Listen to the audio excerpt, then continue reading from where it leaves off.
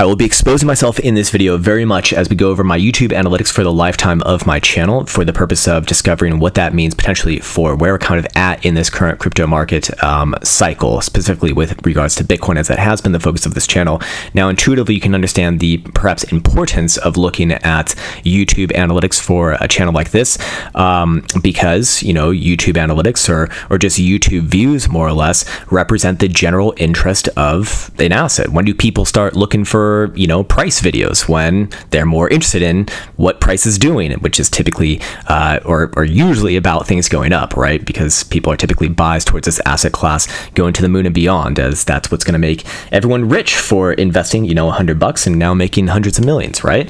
Anyways, you can actually see right here that if we go over the full history of my channel, which basically started in about March of 2018, so you can see that everything was basically zero until about that time, then a slight uptick, a very slight uptick around that date.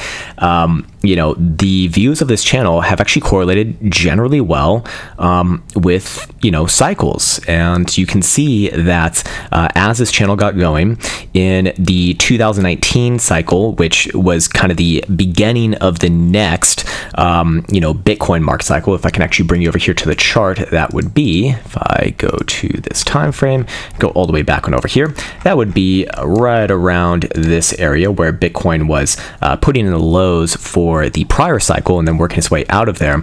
You can see that there's a humongous rally to follow, and what do you know, on my channel views there was a tremendous rally as well. And right when price hit that high in about, you know, July, August area, let me just double check, yeah, July was the high right here, you can see that the views started to go south, you know, started to go south, south, south, south, south, all the way until August of 2020, when they started to tick back up again and reaching the current all-time highs on this channel, which was obviously in the 2021 cycle. In fact, pretty much to the day, as you can see, right, if I can actually highlight it, the actual high of this channel was basically November 22nd, I believe, which on the charts, which is a little more obvious, was of course right within this region right here. So of course, you know, the intuitive understanding makes sense. People more interested when things typically go up, and when things typically go down, or especially when things go sideways, that interest wanes. And well, people are no longer looking at, you know, going on YouTube and looking up, hey, is my Derp coin gonna make me rich today or not?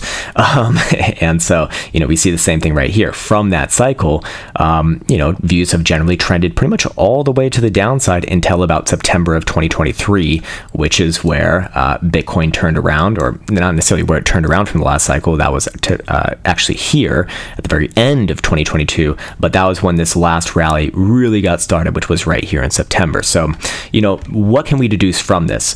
Well, we've seen thus far a few cycles, and we see that views generally trend up when that cycle is also trending up as well and reach, you know, that sort of climax around the cycle high. In fact, very, very close to it. Now, you will notice that there is a spike right here in, this was the 5th of August. That was an extreme downside day. In fact, I don't really understand why I got so many views on that day. I mean, obviously, like, a downside day does get people's interest, of course, but you can see now something that we have not seen in actually a very long time. We're actually seeing some higher lows here. We're actually seeing some higher lows between what we saw in 2023, beginning of 2023, when Bitcoin actually put in its lows, and what seems to be the next higher low over here, which is the summer of this year, 2024. So that to me does start to signal that, hey, this cycle actually is still going. And if I'm going to make sort of you know, a bit of a projection here, to be fair, so do understand that I'm making an assumption.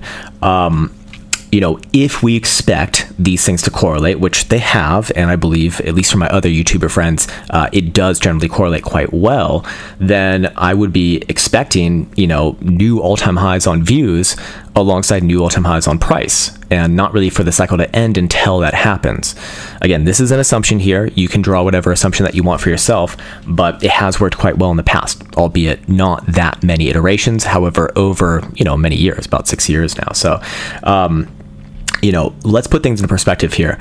When the channel, when this channel saw its last all-time high in views, which again was basically the 2021 ultimate high for Bitcoin, The channel itself had around about 100,000 subscribers. As of this day, there is nearly double that number, 194, 594.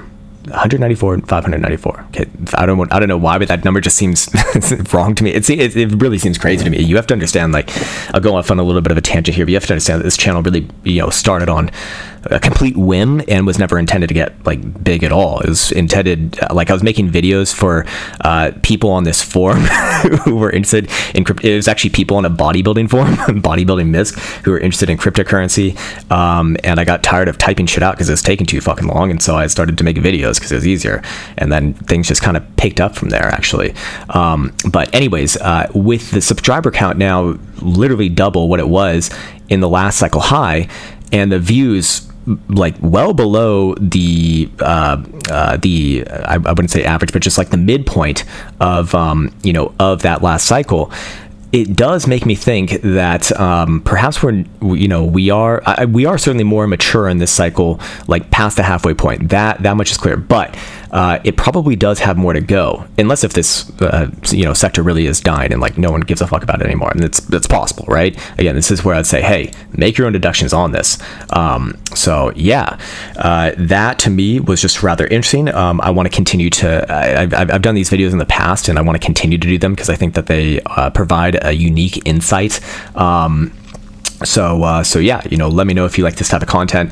I'm sure it's like, oh my god, estimated revenue 412,000. He's just using YouTube. It's like, this is over 6 years, which actually does add up to a decent amount per year. But this channel really didn't even make any money until like 2022.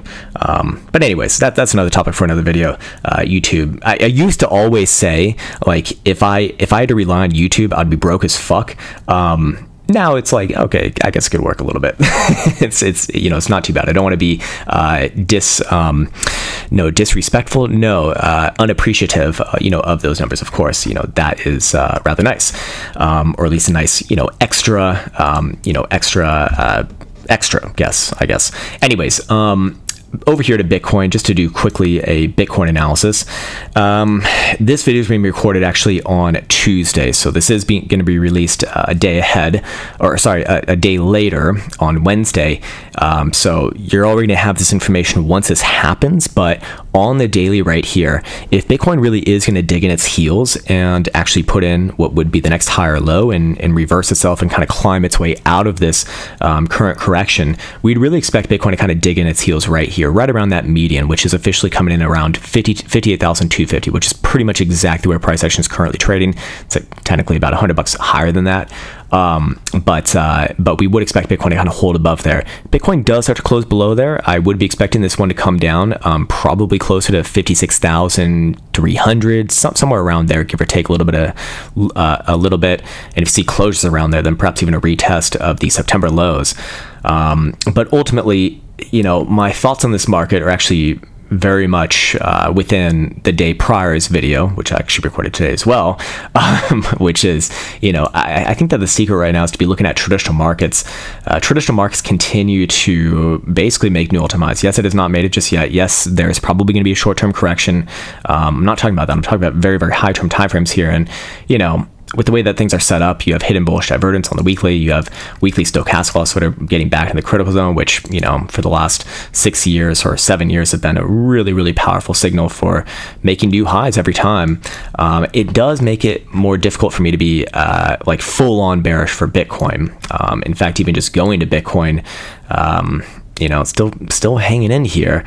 So it does make you think, but in the past, traditionally speaking, if traditional markets, it's a bad pun now that I recognize it, but traditional markets, if they're going to be making new all-time highs, is it wise to be bearish on other, riskier assets that are less strong? I mean, not usually, not until this thing like truly turns around. And look, as long as SPY futures are above, your September lows, there's not really a threat here of like a real reversal, just short-term corrections.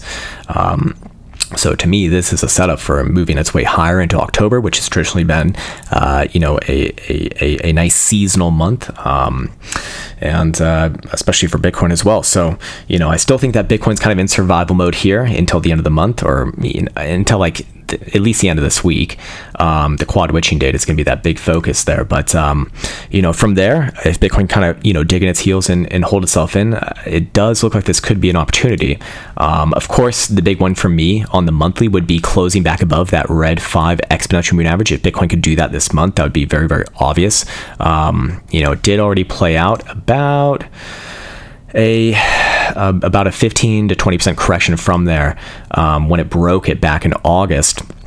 Let me actually just double check on that one.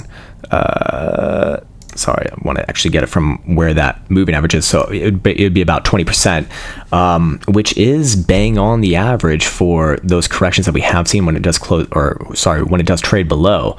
So, you know, putting 2 and 2 together, it would, if you want Bitcoin to be bullish, or if you expect Bitcoin to be bullish, we do expect Bitcoin to kind of hold within this region right here and kind of survive until the end of this month and then follow traditional markets. And if YouTube analytics are anything to be going off of, which maybe they are, maybe they aren't, it would suggest that yes, we are likely past the turning point of, or sorry, likely past the midpoint of this cycle, but we have unlikely seen the highs just yet. So we'll see how that holds through.